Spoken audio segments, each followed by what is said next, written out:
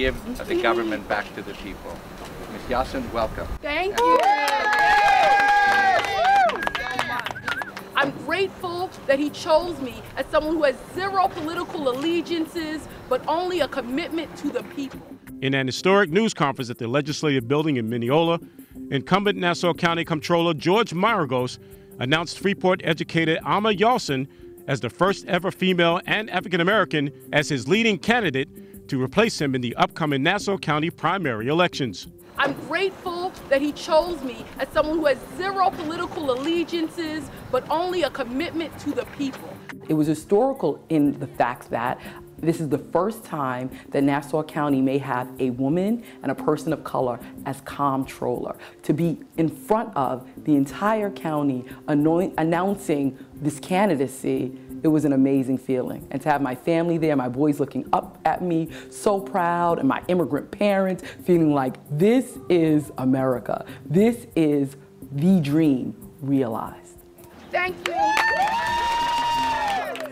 For Yawson, a Harvard University graduate, it was an unexpected candidacy, who describes herself as a political outsider and a community insider who understands the struggles of people who try to raise their families when taxes are high and income is low, relating her own family's struggles after migrating from Ghana in West Africa. My parents just basically struggled. They struggled to make ends meet, struggled to make a life for ourselves.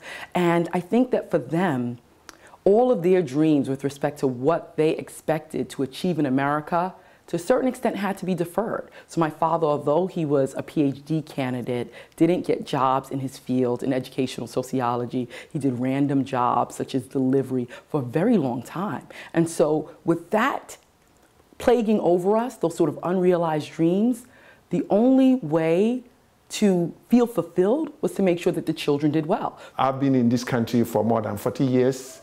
I came here as a graduate student at NYU, and my children and my wife joined me later. We were glad to have 3 kids, and from day one, our ambition was to get them to get the best in America.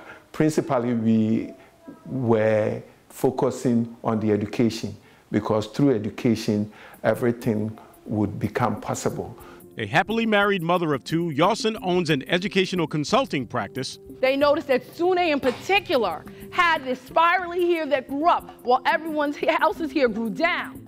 And as a best-selling author of a book on bullying titled Sune's Gift, Yawson promotes the culture of acceptance to children of all ages throughout Long Island and beyond. What is most important is my role as a resident and as a mom, having 2 young boys who I want to succeed in life. I want them to have access to the best education. I want them to have access to the wonderful enrichment activities. I want them to grow and to do well and to be well.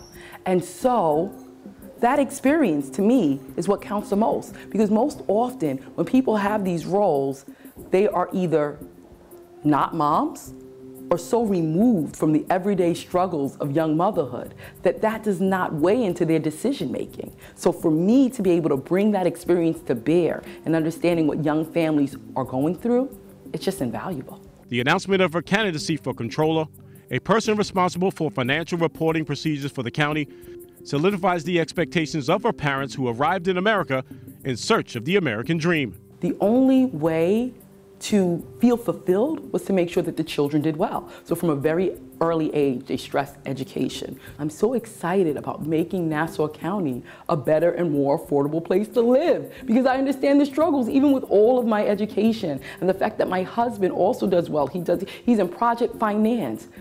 Things happen.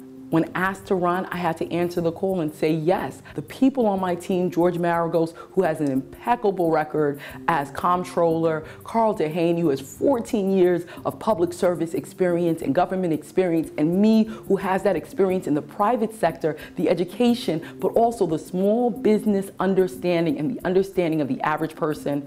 With all of those components, we are going to succeed in making Nassau County better, more affordable, more dynamic, and becoming a model for the rest of the country. This is not only a new era, but a new day and a new beginning for Nassau County. For Push Pause in Mineola, this is Archie Snowden. you.